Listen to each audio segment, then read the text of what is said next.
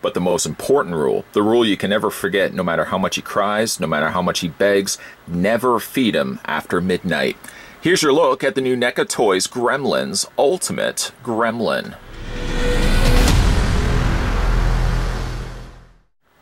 A gadget salesman is looking for a special gift for his son and finds one in a store in Chinatown. The shopkeeper is reluctant to part with the Mogwai, but sells it to him with the warning to never expose it to bright light, water, or to feed it after midnight. All of this happens, and the result is a gang of gremlins that decide to tear up the town on Christmas Eve.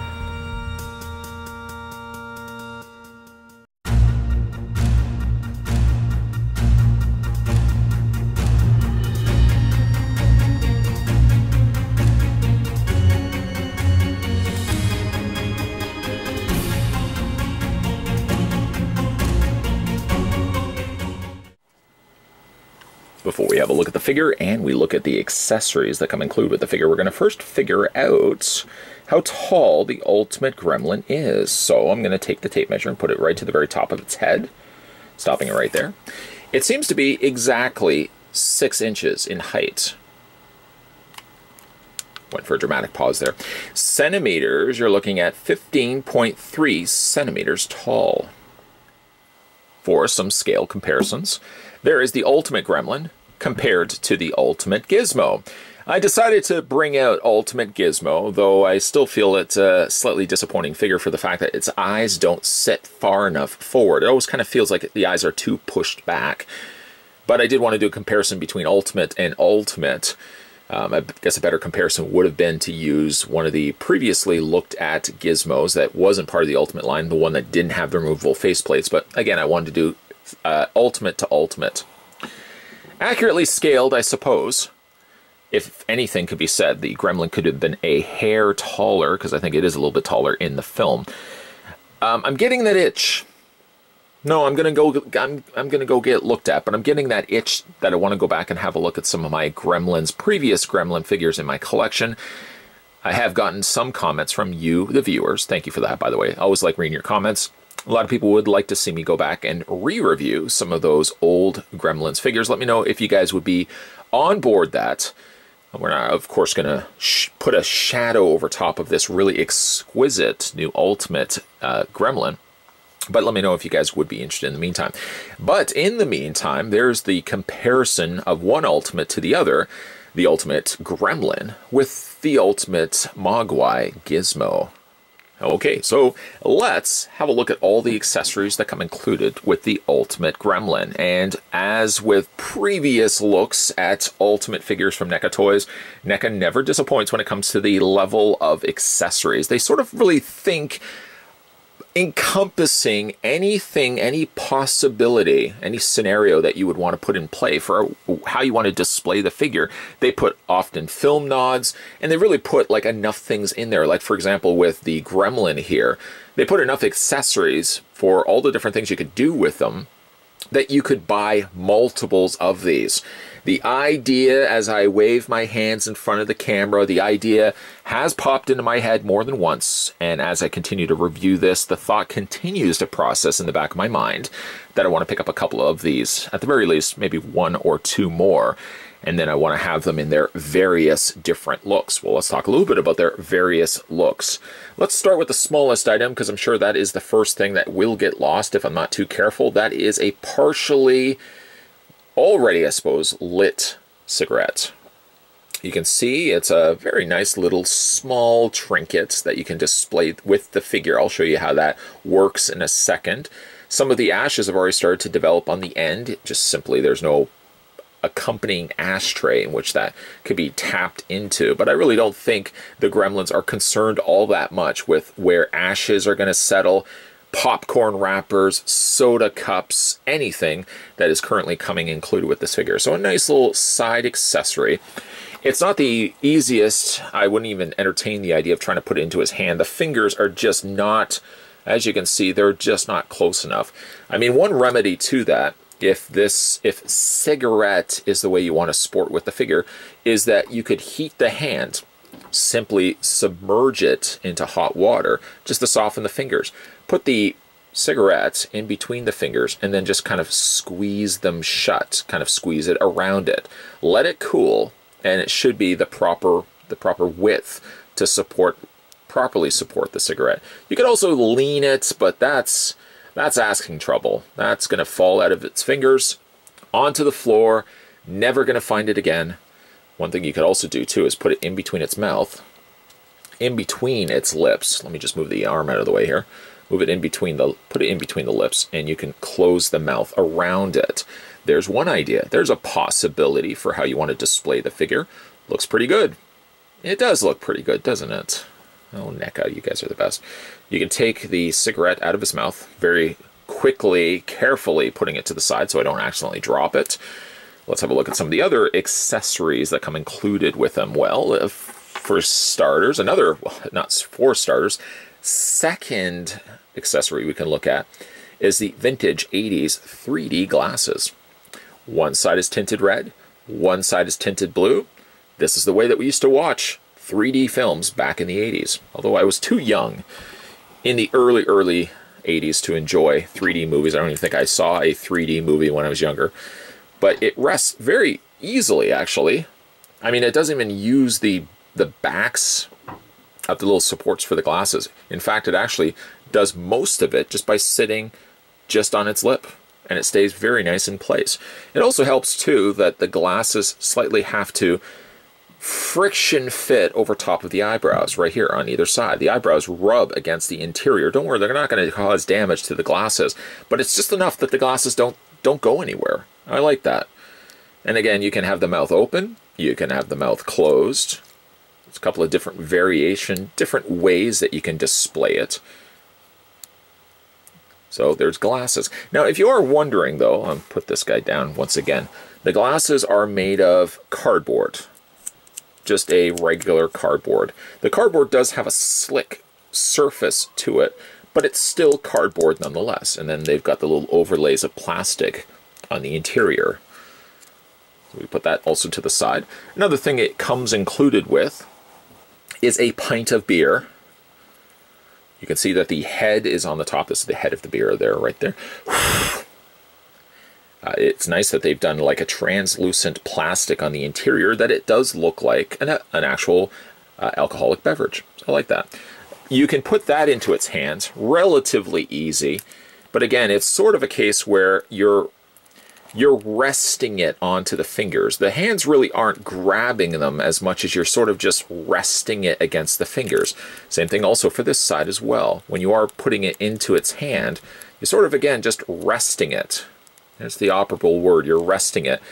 Or, what you can also do too, this hand right here is suited for kind of gripping it if you don't want the handle. Like if you don't want him holding the handle, you can simply just have him gripping the pint glass that way as well. Speaking of beverages, this is nice. Also includes cola. No, it's not that cola, even though it's red and it's got the same sort of writing on the front. A refreshing glass. It almost even looks like something you could drink. The ice cubes, a nice touch on the interior there of the cup. It's also a straw. It's just a little plastic straw, but it's actually made of a dense plastic. It's not like hollow. Well, it is hollow, but like this part here isn't hollow. It's just the opening in the top. It's a bit trickier to get into its mouth, being that when you put it into its hand, it holds the cup well. But to get it to its close enough to its mouth, I've actually found it helped to close the mouth slightly so that the mouth would actually assist to hold the cup on an angle. Without that, the straw sort of flings away from the mouth. The mouth kind of in a way aids to hold the cup of soda very securely in place. And again, if you want to go back and all of a sudden we want to bring the glasses once again in, I think my favorite look for the Gremlin is probably going to be like the cup and likely probably the 3D glasses. But you can probably see right off the bat, just from very little of the accessories we've covered so far, how many options there are available and how you probably will find yourself buying more than one of these. You'd like to say that you're not. You'll tell others that you won't, but we know you will. You'll buy at least 2 or 3 of these. So we'll put that also to the side. It's got a candy bar or actually it looks like Skittles. It's Brad Bites, bite-sized candies made with failed fruit juice. You see what they did right there? Failed fruit juice. This is not, it's not hollow, it's a plastic, like it's solid plastic. You can put it into his hand. This hand actually is better for the drinks. This hand is better for like the candies. And it just kind of wedges in between its thumb and its two fingers, and you can hold the candy bar in place. Product placement, of course, you're leaving that off if you're going to have the candy package facing upright. Speaking of candy, also includes, I keep wanting to pick this guy up, also includes the Doodah Bar. The Doodah Bar. Milk chocolate with light whipped center. That's what it looks like on the side. Now this here is just stickers. Now looking at this one, it doesn't look like, maybe it is a sticker. Yeah, it is a little sticker on the side there. This one's a little bit more apparent that you can see where the sticker has been folded over the edges. But again, it does look like a really, I think it's, I'm trying to guess what candy bar that is. Is that a Baby Ruth? I don't think we have Baby Ruth here in Canada.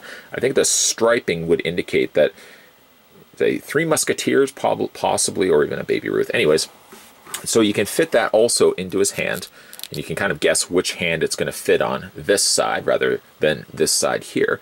And also, while we're talking about the smaller hand, a small hand, you see what I did there? A small hand of playing cards. One side has been printed, those look like bicycle cards. And then the other side there, you've got the 7 of diamonds, the Jack of clubs, and the Ace of spades, in which you can also fit into the hand of the gremlin. The cards do sit loose, and you kind of just have to hold them up like this. They rest more against the hands, more against the fingers than they do anything else. And then if you wanted to, oh, I'm going to lose this, take the cigar, the cigarette, put that in his mouth, and you can have the gremlin playing cards, playing poker. Doesn't stop there. Oh, there's more. There is much more, my friends. He also comes included with some bags of popcorn. Empty bags of popcorn. They are empty. There is nothing inside of them yet. It says crisp, hot, and giant hybrid popcorn. Delicious and nutritious. Don't think popcorn is really the most nutritious things that you could be eating. It is hollow though. Let me just show you both sides, both openings. Get my finger in there, get my finger in there, get my finger in there. Get my finger in there. There we go. All right, almost there. There we go. All right, there we go. You'll see, that took a lot of time for what little it accomplished. They are hollow on both sides. You could ideally put, I kind of wish that they would have included also a full bag of popcorn, kind of in the same way that the soda cup also has something filled inside. Kind of wish that they also could have included a popcorn bag that had popcorn inside. But you can either put it in its hand empty, or what you can also do too, is take the bags of popcorn. I love this. Take the bags of popcorn and just simply slide of the ears. This is fun. Love it. And again, you could mix and match, put the soda into its hand. You could put like the 3D glasses on it. There really is a lot that you can do with this.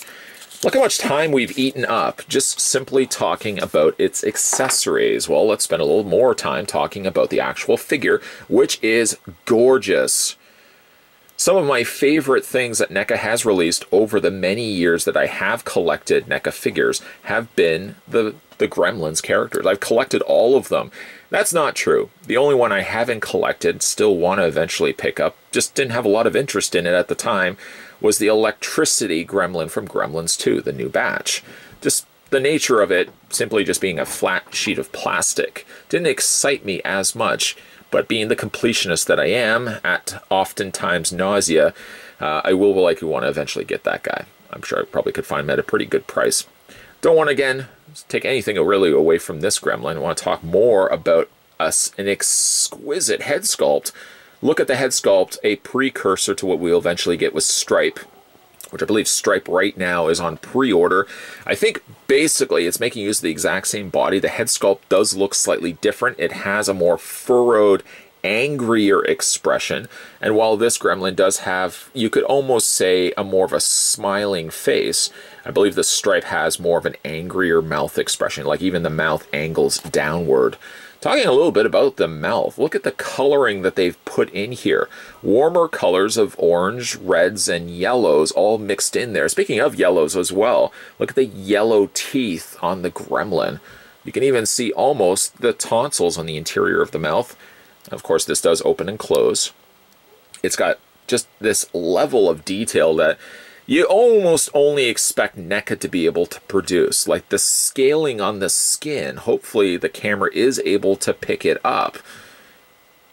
You can just see how, first of all, the skin, not even realizing it until looking at it now, it almost has like a hexagonal shape to it. And then there's texturing within there as well. Of course, all of this plays second to the yellowing stripe here. Runs down the striping on the ears, the top of the head, even like the eyebrows get smaller versions of it. Each of the gremlins sort of have like a unique coloring palette to them. I think most of them have similarly shared pattern, but there are some of them that do have different patterns to them. Again, you've got some nice yellowing here, slightly lighter in the middle, slightly darker on the edges, and then you've got this additional brown that kind of just outlines all the pattern work done here. As we kind of get further down, it looks almost something more similar to like a cockroach. That's the best way that I could describe it. Kind of looks like the top shell of a cockroach. Maybe I'm the only one that sees that. Doesn't it kind of look like a cockroach? Again, you got the great texturing that they've done to the legs, but then a slight variation to what you would normally get up here at the top here of the gremlin's torso. A little bit of like that cockroach experience that's happening down at the back here. You don't want to even call it like a tail, but it almost reads like an abdomen or very insect-like down here. Scaling is still done. It's almost like shingles of a house where you've got yellow, slightly more darker brown that's been added to it. Very, very different than the experience that we're getting up at the top here. I love this figure so very much. You can see the texturing on the interior of the ear. Slightly tip it. Camera wants to unfocus from this. Slightly a little bit darker here of the yellow on the interior of the ear. Gets a little lighter on the edges, almost closer to a whitish yellow on the edges there. All the scales on the sides, on the undersides of its jaw. The only thing it doesn't have that Ultimate Gizmo did have, and almost to the credit that I'm glad it doesn't, is it doesn't have rotating eyes. It doesn't have anything that you can get in there. I don't think really any of the Gremlins figures ever had that. Most, if not all of it, was kept to the Mogwai line. I think non-moving eyes perfectly sits fine with me. I don't think I would want moving eyes on it, for unfortunately the same problems that I had with Ultimate Gizmo. It didn't seem like the trackball eyes worked all that well majority of the time. I would have just preferred the eyes being staction myself.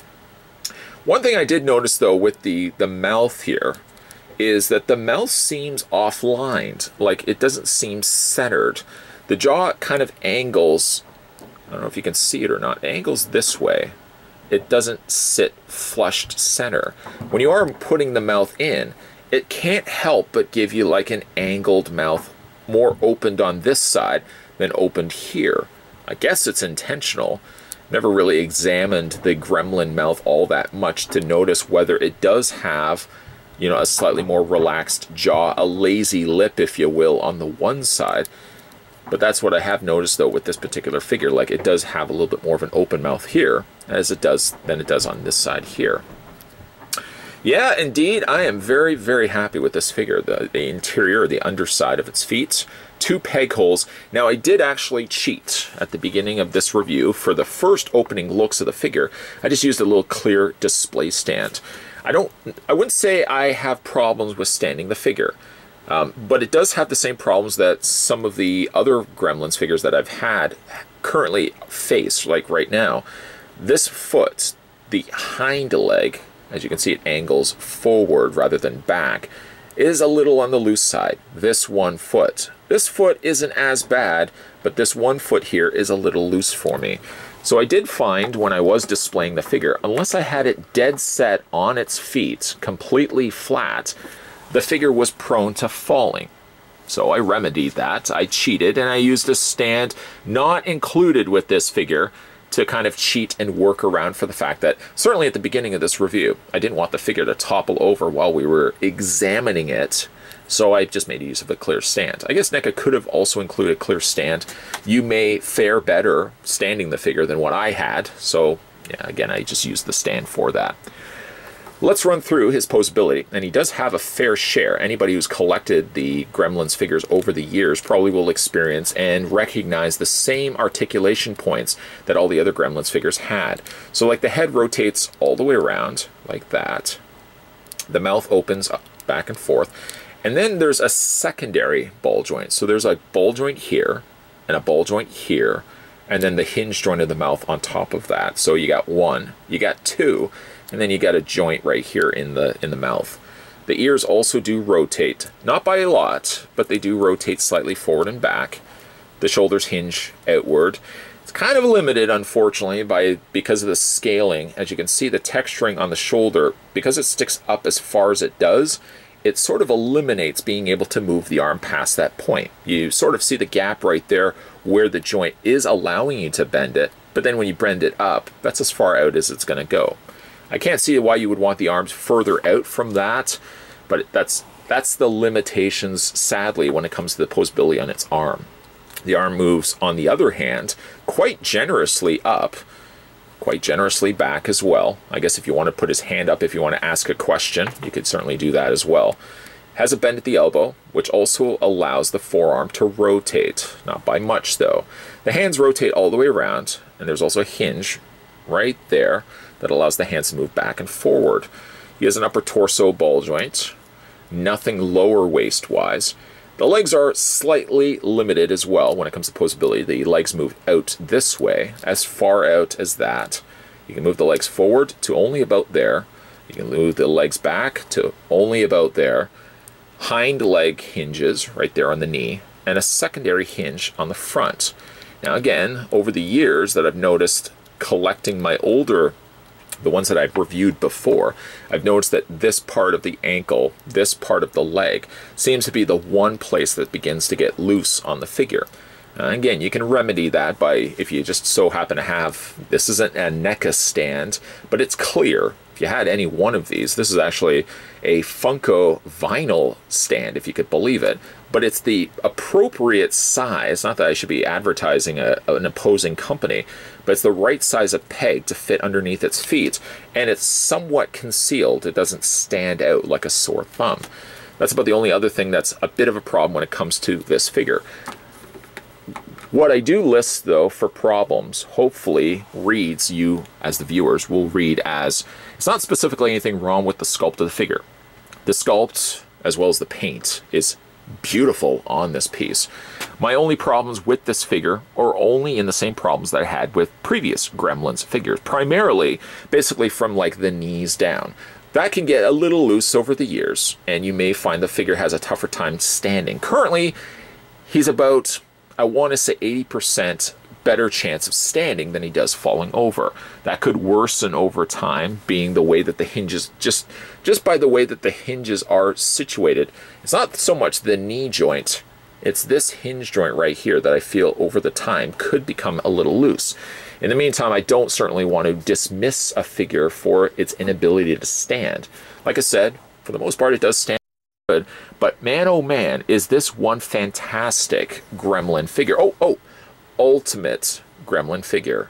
Gremlins 1 and Gremlins 2, the new batch, still remains to be one of my favorite toy lines that NECA Toys has ever produced. Somebody yells from the audience, not Nightmare on Elm Street? Close. Not Friday the 13th? Closer still. But no, the Gremlins line still remains above and beyond, higher above all the other lines, as my favorite things that NECA has produced over the years. The Spider Gremlin, just on its own, I think is one of the greatest toys. Not the greatest, but certainly one of the greatest. It's top of my top 10 favorite figures of all time, and there's reasonings for that. You can even see, even though this isn't from the new batch. This isn't the Spider Gremlin. You can see, hopefully, in this review, the amount of detail, the amount of paint that they put in just this guy alone. It certainly makes Gremlins and NECA Toys stand out from the crowd. As you can really see, they're the champions when it comes to high-end detailed figures that are superposable as well. For your money, I think your best money gets spent when it comes to these Ultimate figure lines, because not only are you getting a super detailed, superposable figures, but you're getting all the accessories one could even want. When I think of Gremlins, I think, okay, I wouldn't mind popcorn ears, the 3D glasses, a soda, a beer, and basically NECA included all of that when they released the Ultimate Gremlin here. It certainly entertains the idea, very easily entertains the idea of picking up more than one of these, so I can have them displayed in their various different looks. Talking a little bit about the theater room, I think I mentioned a little bit of that in this review as well. It would be pretty neat as well if NECA could release a theater room. Certainly not a large-scale theater room, but maybe something, a little diorama that has multiple seats to it, maybe 3 or 4 seats, that you could have the Gremlins displayed with them, within that diorama, in their various different looks. Just an FYI, just an idea for NECA Toys if they are watching this video, which I don't know if they are. Either way though, guys, easily some of the best things that we've been looking at on this channel in 2019, NECA has been producing. And I know I sing the praises of NECA from time to time, but you guys can hopefully see in these reviews why I say that. The Michael Myers, the Ultimate Chucky, Bride of Chucky and Tiffany, and the Ultimate Gremlin, by far, so far, have been my favorite figure releases in 2019. And we've just started the year as well. If you guys are interested in picking this one up for yourself, like I said, for your money, I think you get your money's worth when it comes to these Ultimate releases. Some good news as well, if you guys are interested in picking up the Ultimate Gremlin, it's available now in comic book stores. Price point, and of course that will vary from place to place, but here in Canada, an Ultimate figure, the Ultimate Gremlin for example, was $34.99. $34.99 is not bad at all when you think of all the amount of stuff that you get with this figure. Entertaining again, picking up a second one. And a third one. Okay, we may be picking up 4 of these. Either way, though, today we were having a look at the new NECA release. This was the original Gremlins, and this was Ultimate Gremlin. Sort of a precursor, once again, to the Ultimate Spike that we will be getting very, very soon. I think he's actually on pre-order right now. If you guys want to go back and have a look at some of my other NECA reviews, fear not, don't worry. There is also a playlist that you, viewers of the interweb, can check out and watch at your viewing pleasure. All the stuff that I've done in the field of NECA, whether it be Gremlins, Friday the 13th, or Nightmare on Elm Street, to name a few, will be all found in the playlist section. So feel free to check that out. Make sure as well you hit that little subscribe button down below, because certainly more videos, not maybe Gremlin related, but more videos will be coming your way. And let me know down below, guys, would you like to see me go back and revisit some of my earlier Gremlins reviews? I'm getting that itch. I'm going to get looked at, don't worry. I'm going to go get looked at. Either way, guys, as always, thanks for watching, and I'll see you next time.